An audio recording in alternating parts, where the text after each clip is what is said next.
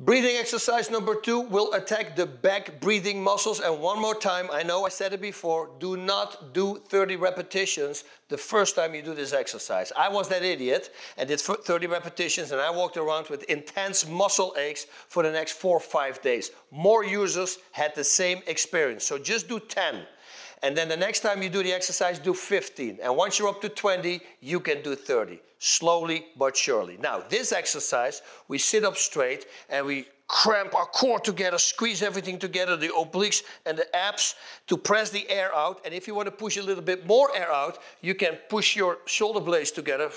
That pushes a little bit more air out of your lungs.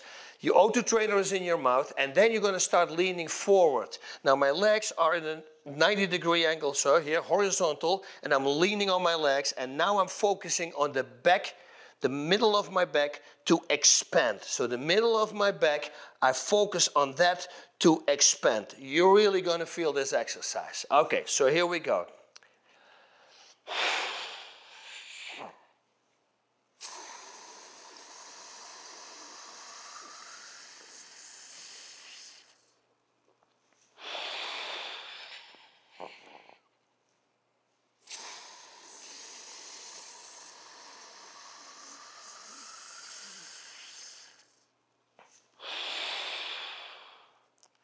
Complete inhale, complete exhale.